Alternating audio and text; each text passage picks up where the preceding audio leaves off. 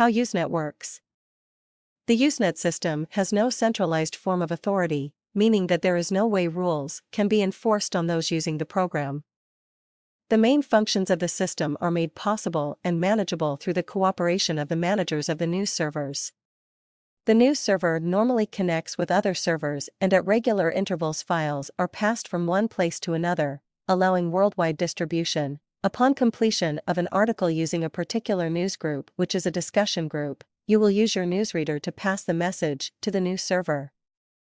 This article will then be distributed to other news servers within minutes or hours, and at the same time you will find that your server will also receive articles from other servers within the system. The main procedure at work here is that the articles will be moving back and forth from one server to another, allowing discussions and files to be shared within a short period of time. New articles are passed from one server to another until they eventually are propagated worldwide. The articles come with very unique identification codes to ensure that no server receives the same articles more than once.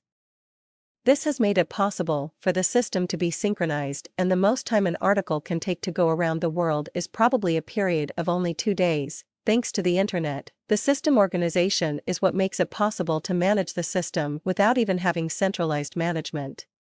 The administration of the system imitates how the internet itself works in that there is no single person who can be said to be in charge of it, as there are many different news servers involved, which would make management by an individual a difficult affair. With Usenet, it is now possible to pass your messages along and even get to share files with people from any part of the world within a fairly short period of time.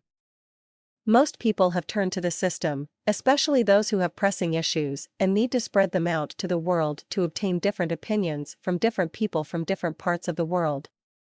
The system has not only made it easy and fun to discuss issues with others, but has also played a social networking aspect in the lives of the people who have taken the time to use the system.